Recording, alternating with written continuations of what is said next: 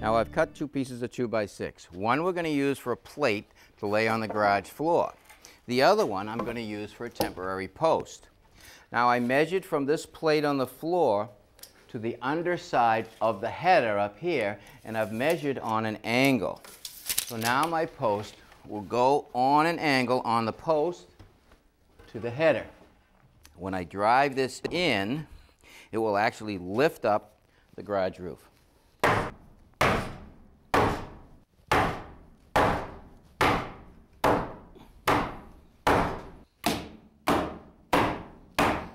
All right, the temporary post should be supporting. Let's see. Yeah, both rails are up and we're ready to go to work. To get started, we want to remove all this trim work around the garage door post. It looks like we've had some carpenter ants in there. See the damage that they've done right there? So we're definitely going to cut all that out. Oh, Carrie, you might want to take a look at this. Not only is the bottom of the post rotted, but the top is too. So what does that mean? Well, I think we'll just replace the whole post. Yeah, that's really rotted. Now what I want to do is I want to insert my reciprocating saw beside the jamb and the post on each side to cut the nails, and hopefully I'll be able to pull the post right out.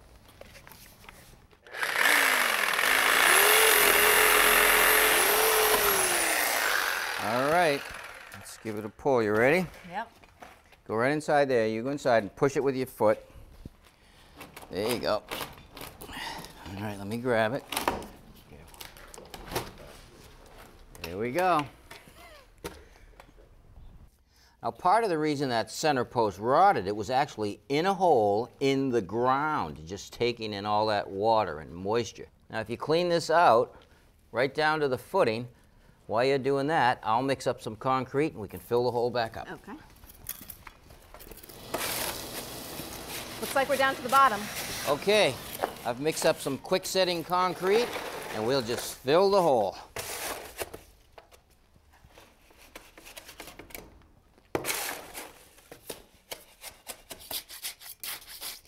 Using a trowel, I'm going to knock all the air bubbles out of it so it fills the void nice and solid.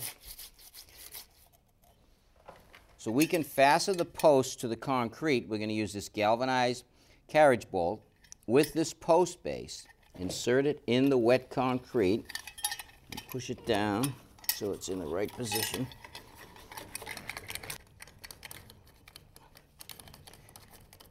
I'm going to work that in nice so we have a nice solid connection.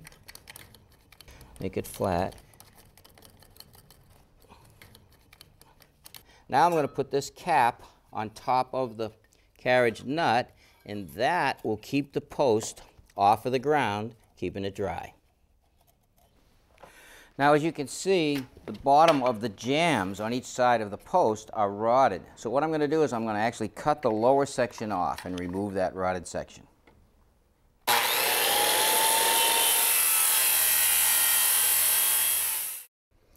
All right, here's our new post. It's a 4x6 pressure-treated post, so it's rot resistant. I'm going to start by laying a corner of it on the post base.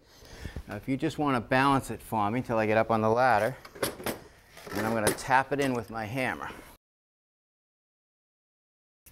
You ready? All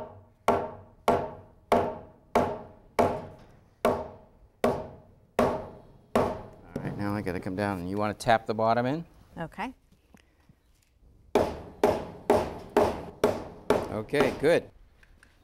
Now I'm going to put a couple of screws in on a diagonal.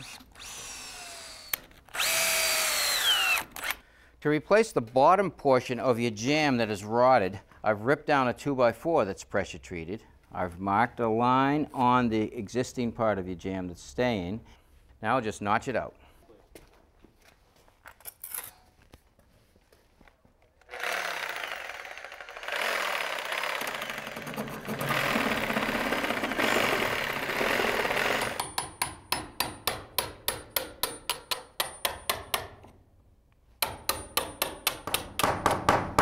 All right, with our post base nailed to our post, we're ready to start rebuilding the jamb. First with a filler piece of 2x4 that I ripped down. I want to keep it even on the inside, and you want to just screw that in place, Carrie.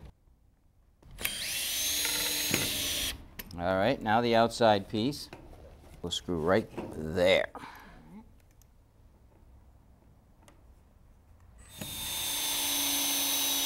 Put it right in. There you go. With all our rotted structure replaced, we're ready to trim this post out.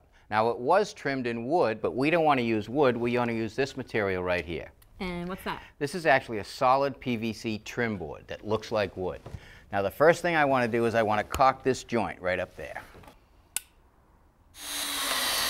Okay, let's get the other side.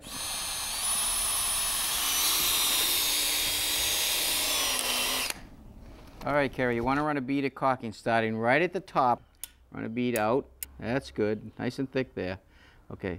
Now right down along the post, all the way down, a nice thick bead. Get that right up against the post and right up against the trim. That will stop any water from getting in behind there.